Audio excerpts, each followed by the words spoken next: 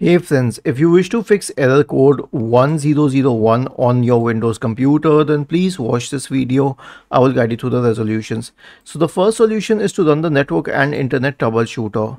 Right click on the start button and select settings from the menu. Now go to the system tab on the list on the left hand side. In the right pane, select troubleshoot. Select other troubleshooters. Click on run corresponding to the network and internet troubleshooter. Okay.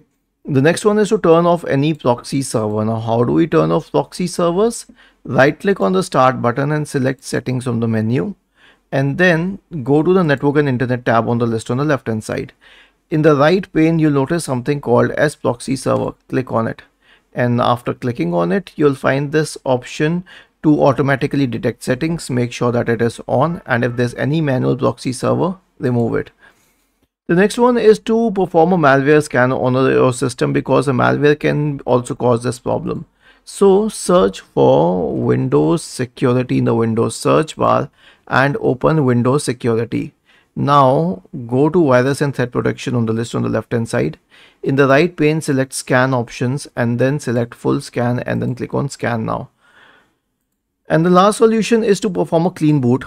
But before we proceed with the clean boot, let me tell you the reason behind it.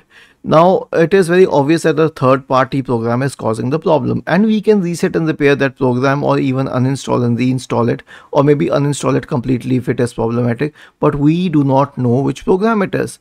So to isolate this case, we will need a clean boot. Now, how do we do this? Search for System Configuration in the Windows search bar and open System Configuration. Go to the Services tab. Check the box associated with Hide on Microsoft Services. If any of the service is checked, click on Disable All, Apply, and then on OK, and then restart your computer. Was this helpful? If yes, then please subscribe to the channel, and if not, then let us know in the comment section of this video on how we could help you further. Thank you for watching this video and have a nice day.